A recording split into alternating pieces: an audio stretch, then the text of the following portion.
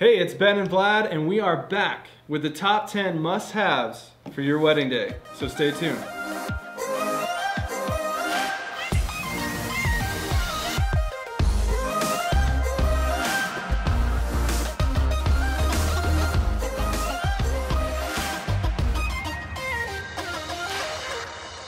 All right, so top 10 things. First off, we think it's important. Yep. To have wedding coordinators. A wedding coordinator. Extremely important. Extremely important. Vlad, really quick. This is something I've been confused about. So, can you answer this question? Because I didn't realize that these were different. Okay. But what is the difference between a wedding planner and a wedding coordinator? Because I've only recently become aware that those are two different things. Seriously, Ben? Come on.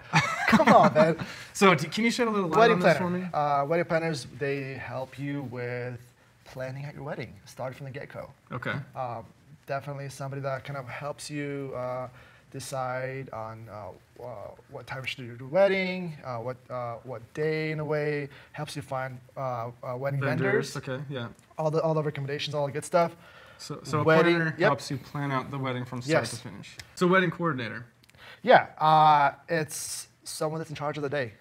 Of the actual wedding day. So a coordinator is there on the day of the wedding, making sure that everything happens. It is battlefield. They're the director. That's right. They basically make things happen. Okay. When things go south, if things don't get delivered, they're the ones in charge. They're in charge of putting that together, make sure everything goes smoothly and nobody gets hurt. So that's great. So planner helps you get all the details together when you first decide to get married. Yep. Plans everything for the big day.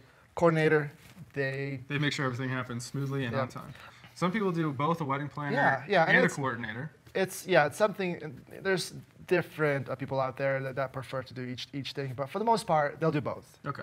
Yeah. So why is it important to have either a wedding planner or a coordinator?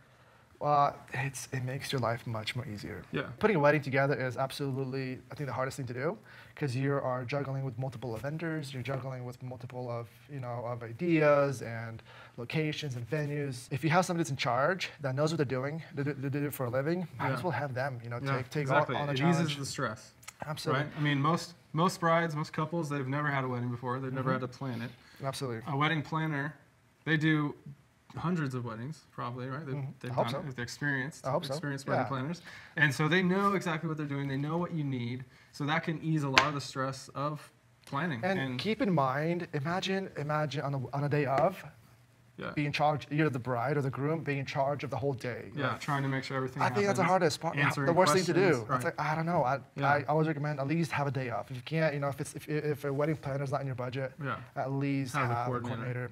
Because no matter what, no matter how professional all your vendors are, there's going to be questions on the day of, right? Like, oh, where were we going to put the flowers? Where did the bar go? Where does the bar go? So you don't want people going to the bride when the bride's trying to get ready and the groom's trying to get ready. Like, the last thing you want is people to be bogging down with questions. Like, you don't want to be thinking about any of that stuff. You want it to just all come together, all happen, and that's the importance of a wedding coordinator because they will make that happen for you. Yeah, and we definitely have some amazing people worked with in the past that we would love to recommend. Yeah. So definitely think about that. Wedding coordinator is key. What's the next most important thing? You need somewhere where do you get to married? Actually get married. Where? Like, where would you get married? Where would I get married? Top of the mountain? Top of a mountain? I do see that. That would be cool. That would be cool. That would be a very small wedding, though, because it might be hard to get guests up on top of a mountain. That's true. Unless you have a lift. Or just elopement. Or an elopement. Yeah, if you're getting eloped, might as well just get up the mountain. Yeah. Anyways, venues. So venue is important, obviously, because you need to decide where do you want to get married, right? Yeah, and venues definitely is something that really reflects on a couple. Yeah. If a couple's super outdoorsy, they'll definitely do something outdoors. I mean, it doesn't always happen that way, but So that's one key decision is first decide, do I want to have an indoor wedding or do I want to have an outdoor wedding? I mean, you can always do outdoor like a tent, that type of a deal. Yeah, you can have an outdoor ceremony and then an indoor reception. Yeah. And keep in mind, like who your guests are. If you have elderly guests arriving at the wedding, you definitely don't want something that's you want to make sure it's reach. accessible for a wide range of people if you're going to have a lot of guests. Yeah, consider the time of year. If it's usually a rainy season, you know, be aware of that. Maybe it's not a good idea to have a fully outdoor wedding because if there's a chance of rain, then you know it's gonna dampen your wedding. What else is important when choosing a wedding? You want it to be important to you, like match your personality. And I think it should definitely have something to character. But most important thing, I think you should probably think about how much people you're inviting for your wedding day. How much? Yeah. What's the capacity? Yeah. A lot of times then you have beautiful venues, but they only they'll allow 50 or 100 people, and just depending on your wedding party, how much people you're planning on inviting, you should definitely consider that factor. Yeah. And another big thing to consider is for your photos and your video. What does it look like? You know, are there good places to shoot? Is the lighting good? If you're going to have a reception area inside, is it really dark? Because if it's dark, then you're probably not going to get good photography. Yeah, that's definitely where a wedding planner helps out in that part. Right. They do so many weddings for the most part, and they should know the details. Which place has. But it is an important thing to consider when choosing a venue. Yes, definitely. You want a place that's somewhat photogenic. Yeah. Another good thing to have for your wedding is a website, right? I think those are awesome. Yeah, right? I think wedding websites are really awesome because you can put it up online. You can have all the details for your guests. You know when and where it's going to be. Maybe directions on how to get there. That way, Uncle Bob's not texting you or emailing you, asking you all these weird questions, where to stay. If a lot of people are coming in from out of state or out of town, you can put lots of details on there for, say, you know, if they're going to come in for the week before, you know, you could put up. You know, here's some fun activities that you could do while you're in favorite town. Restaurants where we like to restaurants. Yeah, that way. Hotels to stay at. That way your guests are enjoying themselves, not just sitting in a hotel waiting for the big day. Exactly. You can put your story up there. You know, for the people who don't know it, they can read a little bit more about how you guys met. And that's where your engagement photos, really do shine. Photos, engagement video.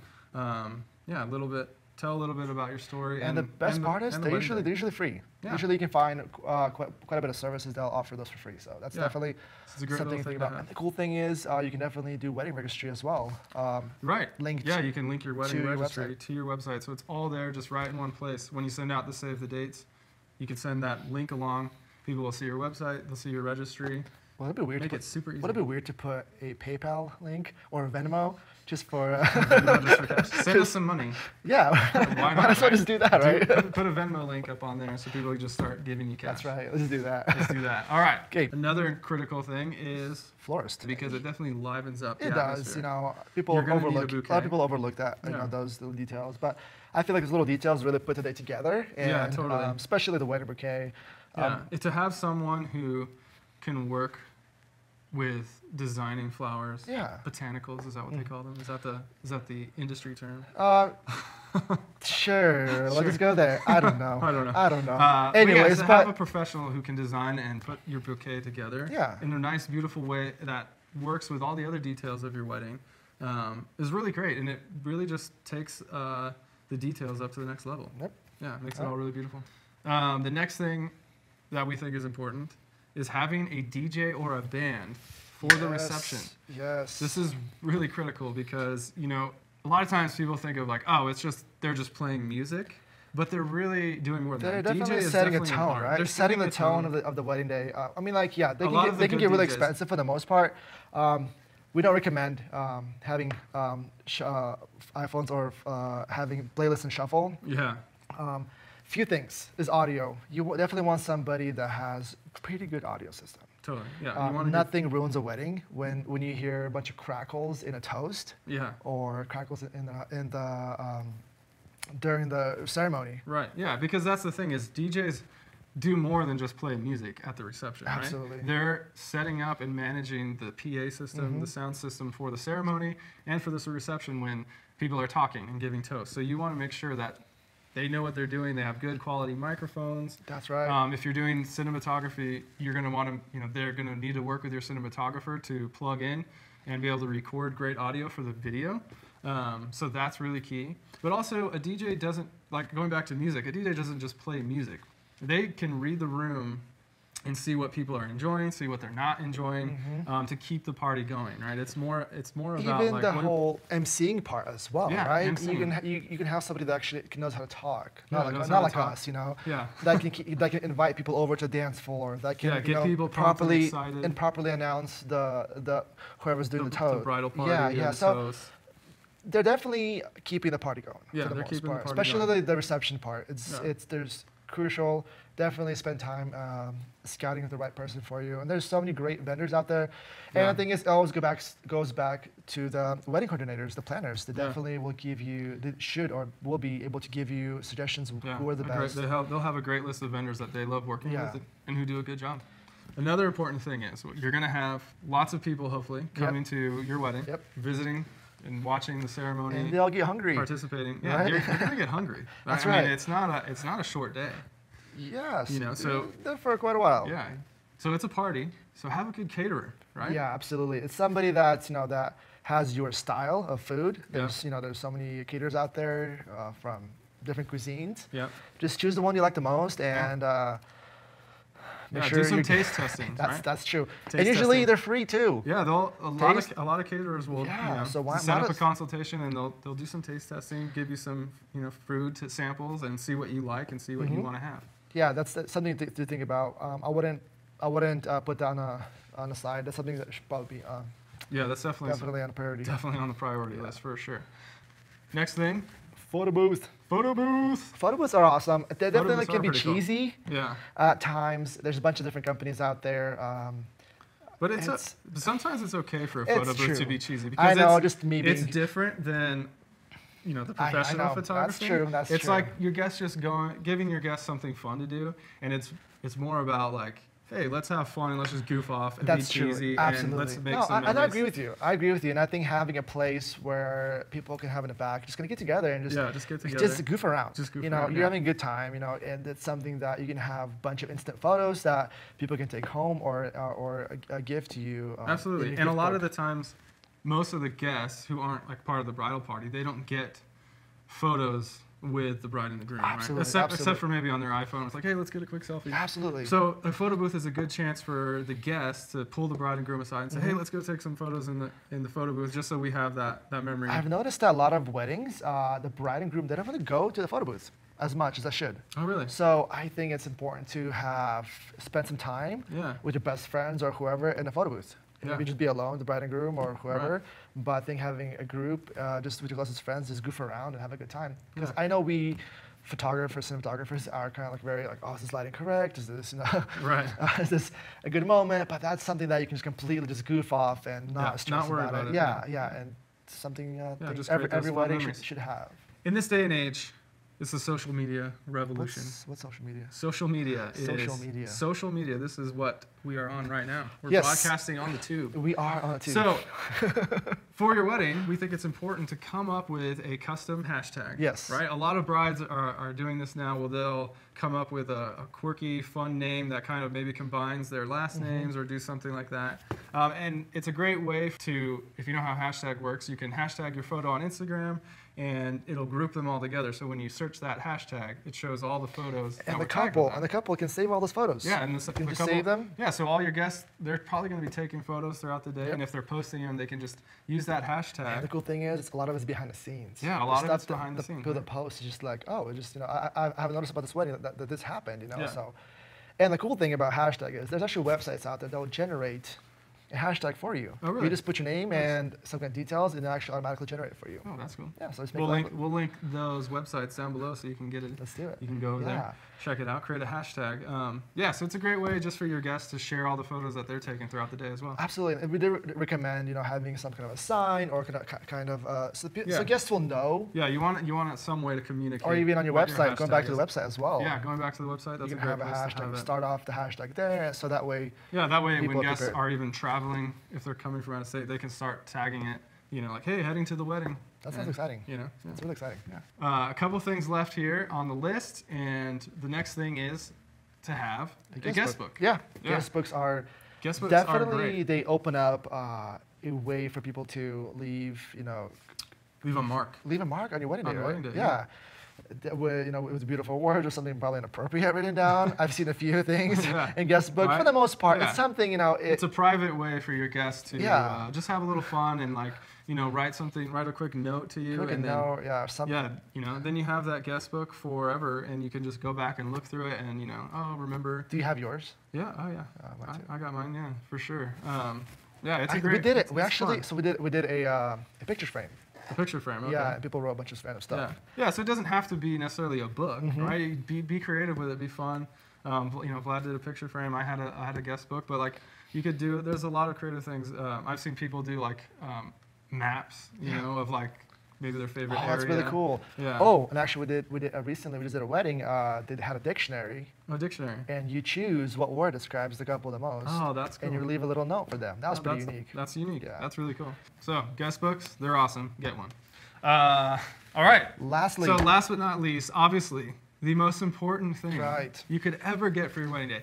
If you don't do anything else, well, that's not true, because if you don't do anything else, we won't have anything to capture. That's true. But, but to wrap this all up, you got to have a photographer and cinematographer come to your wedding to capture the whole day, right? I mean, we just went through this whole list, and you put a lot of work and time into planning this wedding. Absolutely. Think about how much time you put in and how much energy of this designing and planning. You want to save that. Yeah, you want to save that, right? I mean, the human mind fades, right? Memories fade, and so we want to make sure that you capture your wedding in vivid detail so that you can go back and relive those memories, right? And the cool thing is, especially later on in the future when you have kids or whatever, it's for them to see what happened. Yeah, exactly. It's a great heirloom. My kids love to look at our wedding photos. Yeah, and our kids too. That's something they are excited about, and we're proud of it. Yeah, it's great. So photography and cinema, two things that go together really well. And we might be a little biased on that, but obviously we love what we do. Yeah, and like Ben, why should people do video? And I'll tell photos why, but why should they do cinema? Why should they do cinema? Well, no offense, Vlad, but cinema is way better than photography. I don't know. But I'll tell you why. I'll tell you why. I'll tell you why though. Photos are very instant. You have instant photo. You can share. You can print. You can print it. You can print them. You can't print video. I'll give you that. But video, I think it's a time capsule. Absolutely. It's a different time capsule. You don't have to watch it every day. You don't have to put it up on your wall every day. Yeah, absolutely. Yeah, video, it gives you a more complete memory of the day because you get the whole audio-visual experience. And the best part is you have to stop. You have to stop and watch it. Yeah, you got to stop and watch it. It's it's a choice, a decision to just sit down. It's really more of a shared experience as well. Maybe open a bottle of wine. Open a bottle of wine, bottle of champagne, whatever your favorite drink is. Get the family together. It's your parents, your friends over. Sit down, relive the day. And it's really just a great way to like dive back in and remember everything. Show your kids, and I mean, photo and video are great. I'm giving Vlad a hard time about photos, I still think they photos really are better. go together well. You need both. And right? one because thing I can't stress, absolutely, and especially when you have a team that does photo and video together, it's very seamless. And, absolutely. But one thing I like to say is, and I can't stress about it, is especially with photos, I definitely recommend printing all their stuff. Print albums, print wall art. Don't let your photos live in its digital state or format. Yeah, absolutely. When you actually print something, people can feel it. It's tangible. It's something that excites people when you actually can touch it, not just look at a screen. Because nobody cares. Absolutely. Nobody cares about your photos if they're on Facebook. Yeah, that's how it is. They'll like it once and then they'll never see it again. Nobody's gonna care. Yeah, that's a good point. Hiring your photography and cinematography team, make sure that they're a team, that they're actually a team that works together well, because a lot of people, if they're separate, they've never worked together before, they don't know each other's style or how they work. Absolutely, and there can be some friction trying to capture it. So you want to make sure that they're working together to capture your day the way that, in the best way possible. Yeah, and each creative, I should say, has their own workflow. Yeah, absolutely. They like to work a specific way, and when you have a team of creatives, the cinema and photo together, they know how each one works, and how do you basically who gets the time to work with a couple. Yeah, and making sure that both photography and cinema get what they need to, create the memories that will last forever. Yep, that's about it, guys. So all right, that's it. Top 10. That's our top 10 must-haves for your wedding day. Yeah, there is a lot more that we could go into, but we think that those are the most important to think about at the very beginning of planning your wedding, right? A lot of couples will get months down the road, they've already spent a lot of their budget, and they'll say, oh, I totally forgot about this, but now I don't have any money left for it. Make sure that you think about everything that you need and plan out your budget accordingly, so that way you're not missing out on something that you'll regret. I think there's, I think like 40% of brides regret not hiring a coordinator and a and a cinematographer. That's one of the biggest regrets. That's one of their biggest regrets after their wedding. So, Yeah, so make sure that there's nothing that you regret after the wedding. You know, definitely think it all through, plan it all out, and your wedding's gonna be awesome. Yep. Subscribe to our channel and hit the bell so that you get notifications every time we upload a video to get more great content like this. And let us know, what was your most important thing on your wedding day? Basically, that's where the D-Day is. That's where things happen. Okay. Why would I call it D-Day? D-Day. That is the dumbest thing I've ever heard, Vlad. I don't know. All right, welcome back to our channel. This is Ben and this is Hey guys, welcome back. You be quiet for a second.